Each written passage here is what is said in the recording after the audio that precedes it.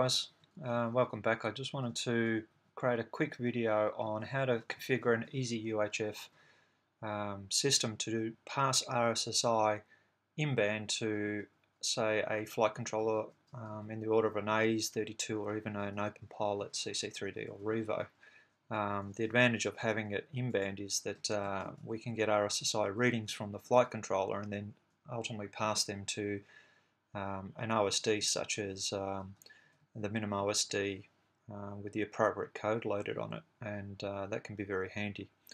In my endeavour of trying to find how to configure the EzUHF system to pass this, there's a lot of misinformation on this, so I've managed to get this working, and I thought this would be a really quick way of showing people how to go ahead and configure the system, which is really quite simple. There's just a little bit of logic that needs to be applied.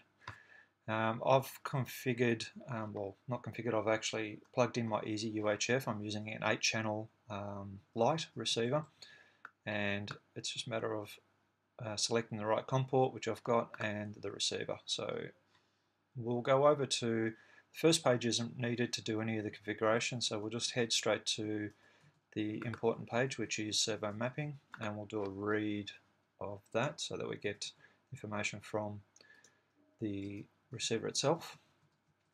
This just takes a few seconds. Okay, it's read it. So the way to configure RSSI, and it's got a little bit of a blurb on the right hand side here, we just need to basically select RSSI, or in this case there's also an option to select link. There's a bit of debate. Some people say that link is better than RSSI.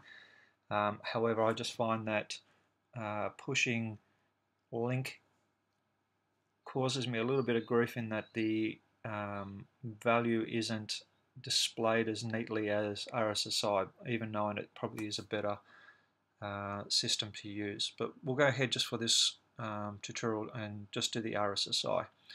What I've found is that we need to select channel 8 to pass, well, channel 8 and below to pass RSSI, and what we'll do is, in this case, I'll just select channel 8 and select RSSI to be emitted.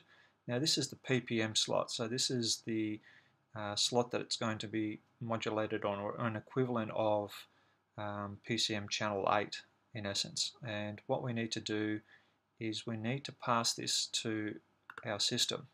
To do that, we need to put channel 1 to be PPM muxed. So in other words, what that's telling us is that all 8 channels, or in this case even 12 channels, will be muxed on channel 1 of the server output. In other words, it'll be the first output on our 8-channel receiver.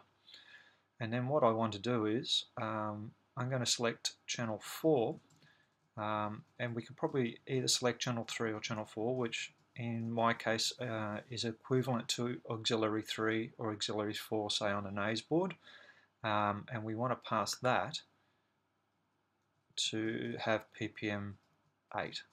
So in other words, what we've now done is matched PPM 8, which is RSSI, and we've allocated it to channel 4. Now we've got 8 here twice, so what we have to do is keep the system happy, and I'll just put that to 4, and that's it. That's as simple as the configuration is going to get. Now we'll upload that to the receiver, and that will push it to the system. There we go, and it's succeeded. And that's it. That's all there really is to doing the EzUHF configuration. One quick additional note that I wanted to mention was that in doing this configuration, I've noticed that the RSSI signal that's emitted to say the flight controller or an AZ board is actually inverted, and that's caused me a little bit of grief because what happens is you'll find that the signal, when it's at 100%, is actually mapped as 1000 milliseconds, and when it's at 0%, it's mapped at 2000 milliseconds. So in other words, everything's in reverse. From a AZ board, that's okay in that it's not really used to do anything on it, but in the MinimOSD, what you can actually do is invert those figures, so it will allow you to read the minimum and the maximum, allocate them appropriately to the RSSI value that's seen on the screen.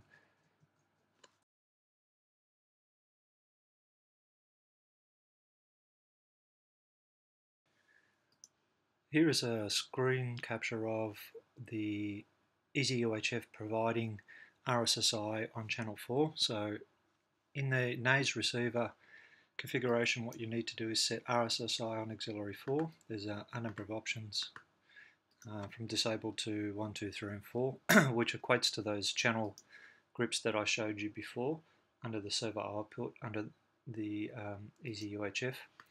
And what we'll see here is that I've got everything powered on. So in other words, the receiver is talking to the transmitter and the transmitter's talking to the receiver.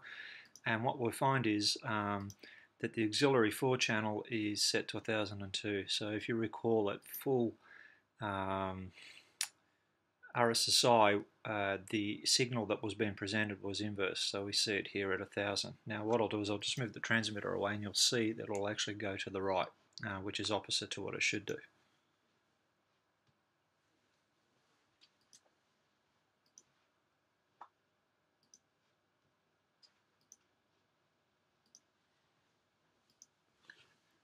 So you see it here, it's fluctuating a little bit. The other thing that you can see on the NAS under the setup screen, there is an RSSI output being shown. So here we have it outputting at about 50 to 57, and it's fluctuating, of course, as the signal strength is fluctuating accordingly. In this case, it's reasonably accurate in that it's shown the 50 mark, but as it would get closer to 0, that would indicate that it's closer to actually 100% in this case, and 100% over here would indicate we've got no signal from the transmitter to the receiver. So I hope that's clarified how to pass RSSI to a flight controller board. In this case, I demonstrated on the NAS 32, and hopefully it clears up a lot of the misconceptions or lack of information that's out on the web there. Thanks for watching. Cheers.